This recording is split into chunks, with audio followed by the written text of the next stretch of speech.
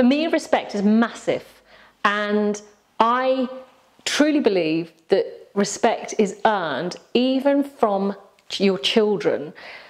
I respect them and they respect me, and I've got lots of friends who think that children should just respect everybody. And the biggest gift I've been given is my children respecting me and being proud of me. I respect myself today, and I can't even believe I said that. I respect myself. How amazing is that? That's been 53 years in the making.